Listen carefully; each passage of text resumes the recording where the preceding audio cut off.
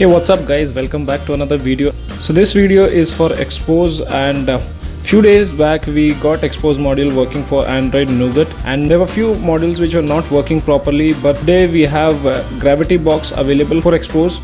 First I'll tell you about GravityBox.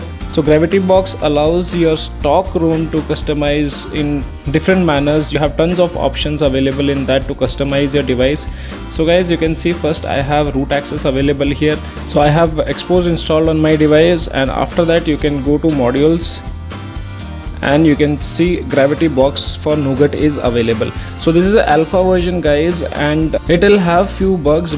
First of all, if you are not aware about Xposed, go and download the Xposed module. Video link to install Xposed on Oneplus 3 and Oneplus 3T I have mentioned in the description below. You can check out that video and install this. After that, GravityBox link I have also mentioned in the description below. You can download from there. Make sure your device has root access. So guys, as per XDA forum, it is working on the latest stable version of Oxygen OS, that is 4.1.6. On my OnePlus 3 I am running Open Beta version 21. This is the latest for OnePlus 3. Now I'll show you how to install that. So for that, what you have to do is, after installing Xposed, this module won't be available in the Xposed installer. So if you go to Xposed installer and you search downloads, this module won't be available here. So you need to separately download the APK file. So I'll show you the APK file which I have downloaded. So you can see this is the APK file, GravityBox Nougat 7.0. So in this you get lots of customization option like lock screen tweak, status bar, navigation bar, pie control, power tweaks, display tweaks, phone tweak, media, navigation key action, application launcher, screen recording, miscellaneous, ultimate notification control. These are the customization options available in this. So let's take a look at the lock screen tweaks. What are the options available here? So in this you have lock screen background style. You can keep it as default, wallpaper, color fill, custom image, or last screen. After that you have shortcuts, enable lock screen rotations. You have show pattern error, enable menu key, quick unlock automatically when the correct pin or password is entered. After that, status bar. In this you have quick setting management, which says toggle quick setting management requires reboot. So if you enable this, status bar quick setting tiles, signal cluster settings, enable data activities. So these options in signal cluster. After that you have status bar color. You can enable icon colors over here. So now you can see the icon colors have been changed. You can change accordingly. If I go to red and tap red, the status bar colors also change. Status icon style, you can jelly bean or stock. I'll keep it stock. Secondary signal color, you can adjust color. Signal color mode, you can use stock icons or do not apply any color. So after that we go to notification drawer style. In this you have the same options available: default, background, color fill, custom image. Notification head up, you have master switch, and for that you have timeout option available here.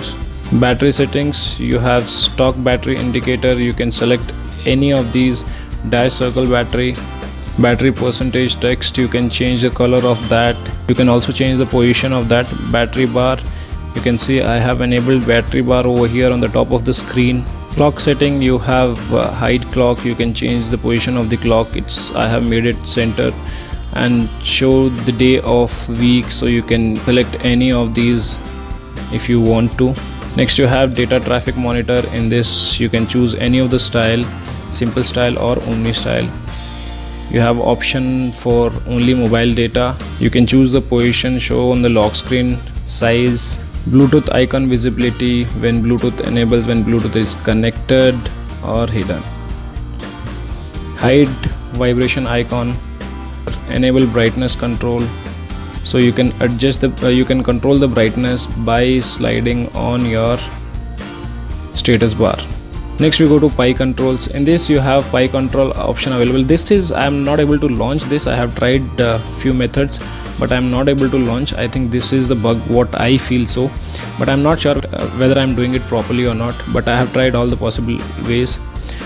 Next you have power tweaks. In this you can disable power menu on lock screen, advanced reboot. You can enable that also, in which you can select the options. Low battery warning is default. you can set it to anything. Battery charge sound, you can keep any sound. If your battery is charged, that sound or the music will be played. Wireless charging sound is not applicable on OnePlus 3 as it doesn't support wireless charging. So lots of customization option available. Use proximate sensor to help decide whether wake up device. So you can see all these things can be enabled here. Camera pattern. So let's go to display tweaks, in which you have expanded desktop mode. You can hide navigation bar, immersive mode, immersive navigation bar, semi-immersive or immersive. So lots of things also available in display tweaks. After that you have phone tweaks. So in this you get an option of flip action while ringing. So if your device is ringing, you can just flip to mute the ringer or dismiss the call. You have options for call vibration, ascending ringtone, show dial pad automatically. So this is actually a great thing. If you phone application, it will directly take you to dial pad. So next you have media tweaks, under which you have volume key, skip track. So you can skip your track or you can move to the next track by pressing volume key. Force media volume control. So these are the options under media.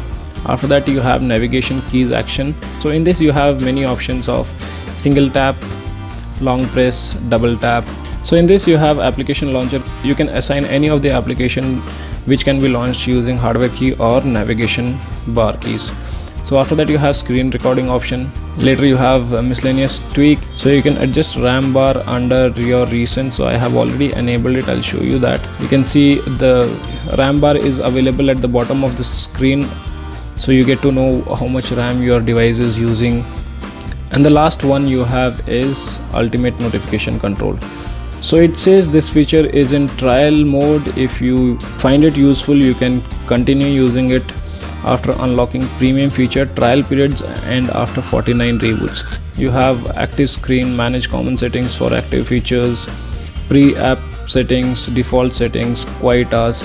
So these things are on trial basis. So these are the things available in GravityBox, guys, and it is working on OnePlus 3, OnePlus 3T. OnePlus 3T they have tested on 4.1.6, but I have tested on open beta version 21. So if you guys are using open beta on your OnePlus 3T or 3, you can use GravityBox and Xposed. So nothing more in this video, guys. Hope you like the video. If you like the video, do give me a thumbs up, and if you are new to my channel, do not forget to subscribe the channel. Thanks for watching. Have a great day.